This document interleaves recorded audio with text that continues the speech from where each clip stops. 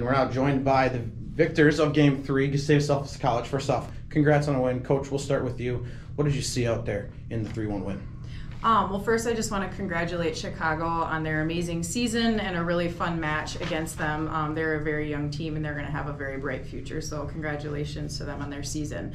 The match was a lot of fun. We kind of stuck with our game plan for the most part, a little blip in the second, but as long as we were staying aggressive, we were being smart on offense, and I thought serving aggressive behind the line was very effective for us. I thought the long rallies went our way often, and we did a really good job being disciplined on defense. So I'm proud of the way that the team stuck with the game plan. And joining head coach Rochelle Sheridan is Kate Holton. Casey Tweet, again, congratulations, ladies. We'll start with you, Kate.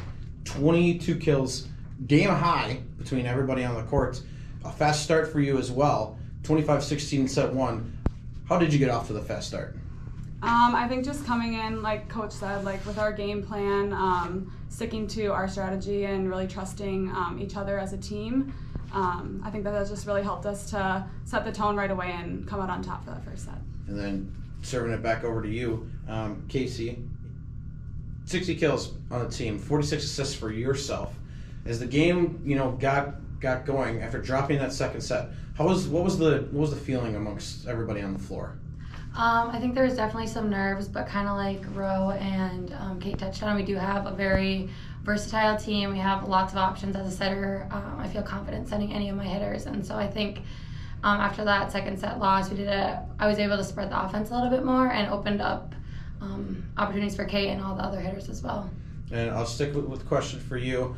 How does this team prepare for tomorrow? A little bit of a quick turnaround. You don't play till 7 p.m., but do you enjoy the victory tonight and then look forward to it, or do you just delete this game and it's on to the next one? I think we definitely will enjoy the victory. We have played Eau Claire, and we haven't played Greenville yet, but we're just gonna enjoy this, not think too much. Like Ro stresses a lot. We're going to just focus on what we can do, and yeah.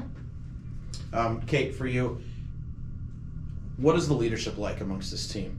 With the COVID year last year coming in, we finally get NCAA playoffs back. How's the feeling been throughout the entire season?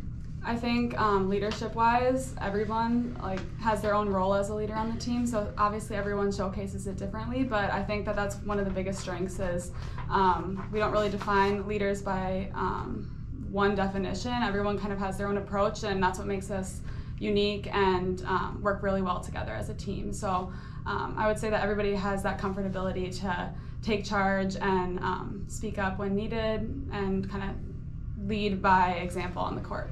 And we'll end with a question for you, Coach Sheridan.